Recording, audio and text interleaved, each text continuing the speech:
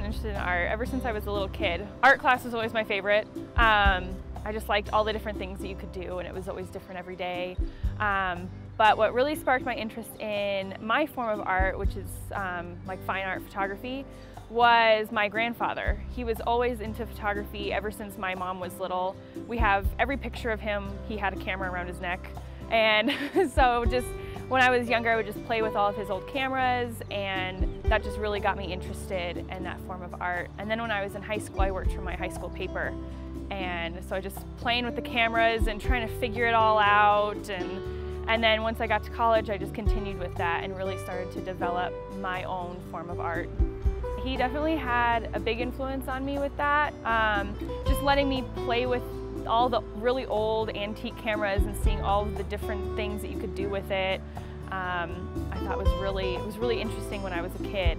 And then as I grew and learned more about it, I kind of learned that you can really, how to like capture moments.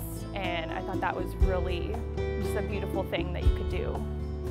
My photography, it really depends on just what I see, just things that I think are interesting or things that I find to either be able to tell a story or just really just anything that's different or interesting.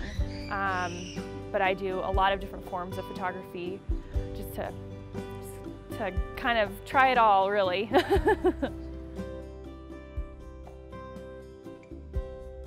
I think Art Blast, which this is going to be my first year in it, and I'm really, really excited. I attended last year, and I thought it was just a really great event that really just got different kinds of people out there, all different kinds of artists, and it really just shows what people in Reno are doing. And without things like this, I think you just never know, and it would just, you know, it gives so much more color to Reno and the area, which I think is really great.